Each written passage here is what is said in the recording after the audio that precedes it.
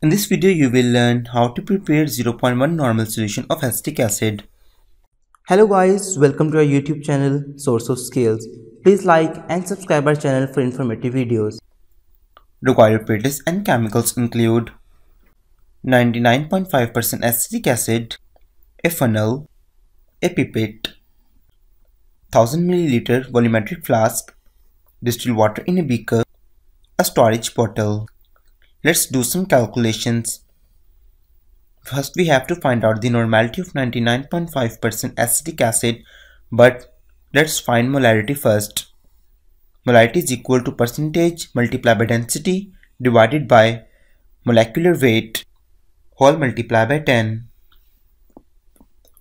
So the percentage is 99.5, density is 1.05 and molecular weight is 60. We find molecular weight in previous video. So molarity is 17.41. For normality is molarity multiplied by acidity. Acidity of acetic acid is 1. So normality will 17.41. We have to use dilution formula N1V1 is equal to N2V2, where N1 is equal to normality of acetic acid, which is 17.41, and 2 will be equal to normality of our required solution, which is 0.1 normal. V1 is the volume of acetic acid of 17.41 and V2 is our final solution volume, which is 1000 milliliters. Now rearrange the formula and put all the values in it. 0.1 multiplied by 1000 divided by 17.41 and we get our volume as 5.74 milliliters. Let's start preparation. First of all, take volumetric flask of 1000 milliliter and put funnel on the opening. Please add some distilled water into volumetric flask before adding acetic acid.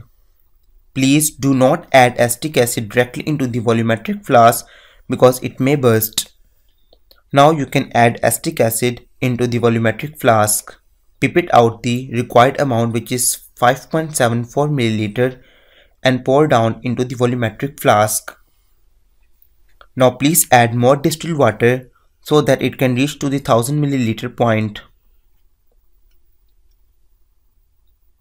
So you have successfully prepared 0.1 normal solution of acetic acid. You can store it in any bottle you want. Thank you.